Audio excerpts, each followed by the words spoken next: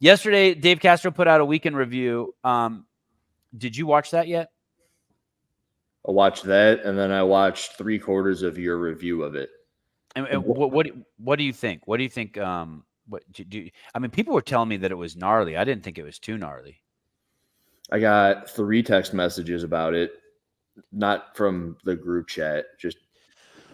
And usually when that happens, I'm like ready to, like, kind of like you were saying, right? You're expecting to be gnarly, and then I'm listening to it, and it's like, what do you expect him to say? I listened to it. I kind of shared my 2 cents worth, which was, I don't know how it is that he can always say that he never watches any content, specifically my own, and then go into what my tone is. Change your tone, change your tone, change your tone. I'm like, well, what is it? How do you know? You can't, if you don't watch any of it. So there's 2 truths. You're lying and you do watch it, or you don't watch it and someone's telling you what my tone is. Okay. That's what I said. I mean, someone's telling him something because it's getting on his radar. And at which rate, like, you just right? And people talk about videos. I don't even mean that in a bad way. People talk about videos. I tell people about your videos all the time. Right. I don't talk about stuff that I try not to talk about stuff that I haven't done due diligence to. Okay. It's weird that he was, but I also just think he's standing up for people around him. He's the leader. He's taking charge. People are saying he's like woke, and I'm like, I don't know. He's just imagine if you had a whole bunch of people. Imagine if people were talking shit about the locker room group chat. You kind of go to war for them. We go to war, yeah, for sure. So sure. I mean, hey, when they fired Dave, I went to war. I went completely fucking ballistic. That's as hard as I can go. So I thought it was pretty mellow. I thought it was like, hey, if you guys are assholes to us. By the way, I the whole time I thought he was just talking to Mayhem. I thought it was interesting that he used your name, and what's even more interesting, he used your name. Quote is right. Say that again. The Batman quote from The Dark Knight is like, "Send the dogs after me because you know I can take it." Oh, He's interesting. My name because he figures I don't care, and I don't. I sat there watching it, and I'm like, yeah, whatever. And also, I've never had behind the scenes access. I'm like, right. So he couldn't have been talking about you. I never wanted it. I've never asked for it. Like, he had to have been talking about either obviously me, Craig Ritchie, Heber and Marsden, HWPO, or the Mayhem guys. But he's obviously talking about the Mayhem guys because the Mayhem guys put out that podcast and that reel, and that got so much attention. But so you don't feel any, or do you feel any sense to need to retaliate? Not necessarily. No. I also don't think I was talking shit. Like, he kept on saying, like, stop talking shit about CrossFit, and I go, well, I don't think that you would even think that I was doing that. You would just say, all right, DeCoon said CrossFit is dangerous. Is it true currently? I don't know. I haven't made a piece since the day you hired him on DeCoon's. Right. But at that point, it was the truth. He said it was dangerous, and that's not talking shit. Looking at people's depth and extensions and his own mess up at the announcement. Maybe it wasn't his, maybe it was Bosman's, but somebody was on the floor not telling the athletes to turn around. It's their own rule. And that's not talking shit. I don't right. Maybe my tone is like this as I'm making YouTube videos, but like, dude. Hey, what about did you see the Mayhem video, the podcast? I did. What did you think about that? Do you think that if you ran CrossFit and the CrossFit Games and people used that tone or that talk? Are you talking about Scott Vandersteel? Yeah. When they kind of turn the camera at him and he's talking? Yeah. They start off the video with him. Yeah. The most damning thing is when he says, I mean, if I put myself in Dave's shoes, is when they said basically they've been fucking up for so long and they're not fixing it. And like, if you're Dave, are you like, okay, well, I mean, do you think that that's too harsh? I'm amazed that he even hears that stuff. Who, Dave? Dave, right? Yeah, I mean, probably a lot of people told him. Probably, I'm guessing. Oh, I would always wonder what. And they made it a reel. And they made it a reel. Once you make something a reel, you're telling the world to look at it. It's called Melanotin 2, and I've been using it from CA Peptides for about 2.5 months now.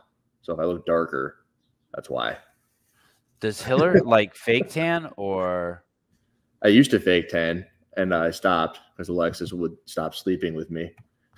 It's good reason. That's only half true. If you don't stop taking fake tan, I'm not going to bone you anymore. Melanotan from CA Peptides. Use code word Hiller. There's hey, everything, right? Why is CrossFit so soft when they get criticism? Any sport that made it gets criticism. Here's the thing.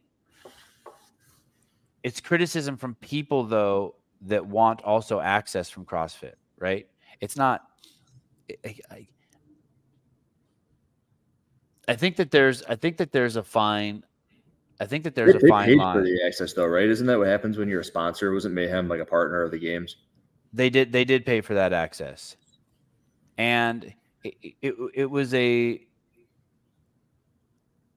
I don't think CrossFit's being soft and not taking criticism. I think all those people who were back there have criticized CrossFit at a pretty high level. I have probably maybe Craig. He said CrossFit is dead. He did. He also said that he lost money going to the games this year. Well, that was same thing. Same line. I mean, maybe not. Heber and Marsden play it pretty straight. They got they do the Pee Wee Herman bit. There's not a lot of room for them to be negative, or critical. But I don't know. I don't know.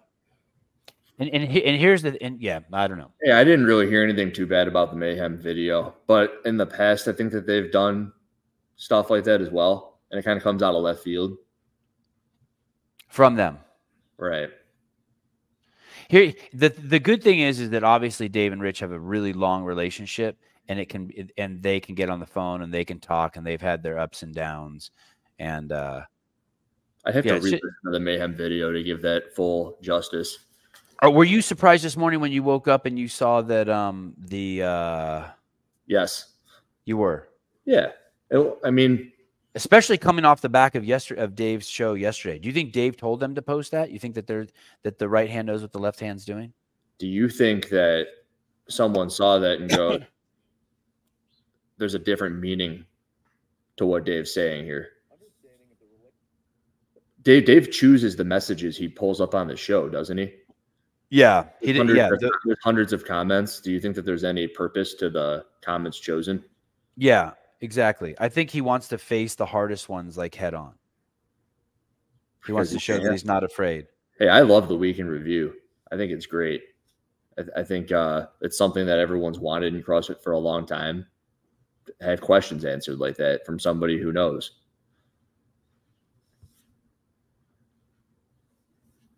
I don't know. I don't think he talked to anybody. You don't think after he made that show, he's like, okay, go ahead and collab with Hiller? You think just? I mean, the only possibility there would be he says he hasn't watched the video with Haley Adams, and then he's like, well, maybe I should go watch it. And he turns it on, and then he turns to he goes, hey, what the hell? Why aren't we posting this? Okay, this is great. I mean, maybe that's something that happened. Someone go ask Dave in the comments. Hey, that was interesting. And the funny part was, and I talked about it in the weekend review yesterday, and you and I talked about it last night on the phone. We can't be stupid when he's saying, hey, why would we repost his shit? Although I did hear it was good. I mean, at that point, he is reposting it. He's reposting it in the weekend review. By saying, hey, it's good? Yeah. Hey, I heard it's good. I mean, the whole point of repost. Yeah. Thank you, Caleb. Hey, listen, the whole thing about reposting is giving something attention. That's the only reason why you want to repost it, so it gets more traction. Well, that's what he did. He talked about it and gave it more traction. And so he's not stupid. Interesting. Did he delete go ahead. Go ahead. What were you going to say? No. It looks like he deleted my comment on his video. No, he doesn't know how to do that. He doesn't know how to do that. I know, but it's not on there. From his on his YouTube page? Yeah, man. Guys, Dave had a deck of cards. Poker is being played. He loves you guys. Tone matters. That's funny. All right, look at this. I don't see an Andrew Hiller comment on this page. I know for a fact he doesn't know how to erase stuff, and he doesn't have anyone helping him. Okay. I'm just saying, I got eyeballs, and so do you. So there's something know. going on with YouTube. I know, but sometimes that shit happens It's on on- YouTube. I see it on mine. You do? Oh, you do? Okay. Yeah, yeah. Okay. Sometimes that shit happens on YouTube. Okay. The poker thing is an interesting observation. There it is. Oh, so you're saying you watch my videos? If not, I'd be curious how you know about my tone. After all, you've stayed quiet a bit in the past that you do not consume any of my content.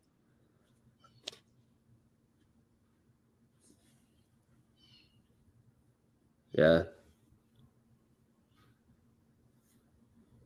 Some people go at him in there. Again, I figure he can take it. Hey, the poker thing is an interesting observation. I like that. That is Chef very action. interesting, right? He's playing poker. Oh, by the way, on the Heat 1 app, I just saw the results. Right now, Will Branstedter's winning. Holy shit. Shut up. And Tyler Watkins is in second. Yep. That's an expert analyst right there. Branstetter. Expert analyst. Yep. Will Branstetter. Expert in the space. Better than most. Heat 1. Hey, he also promoted the Heat 1 app by saying he didn't know what it was. Yeah, exactly. Everyone's going to go look it up on the App Store now. Dave posted that comment from Hiller in his stories. Yeah, Dave's having fun. I'm in 57th on Heat 1. That's okay. All right. I really got nothing else. I just wanted to hear you talk. I want to talk to Colton. I wanted to hear a little bit about Haley. You don't seem riled up about anything. I don't get riled up about much. All right. I try to Not stay offended. plus or minus 1. You're not offended. No. You're not worried if they let you go, if they give you access to the games or not. I'll make videos either way. Right. Right? Right. And honestly, it's much easier to make videos like right here. Right. It's got to go down there, and like the Haley thing, I got to pay my way to get there. It's cheaper, and I probably profit sitting here, and I lose money going out there. Right. Right. In the There real you're just eating your Costco ground beef and just have to pay to have your computer on. I make 2 videos a day here. I'll make money on those 2 videos a day over 5 days. It's 10 videos. Let's say it's CrossFit Games weekend. They make $150 a video by 10. Make $1,000 and be down $3,000 for travel and stay.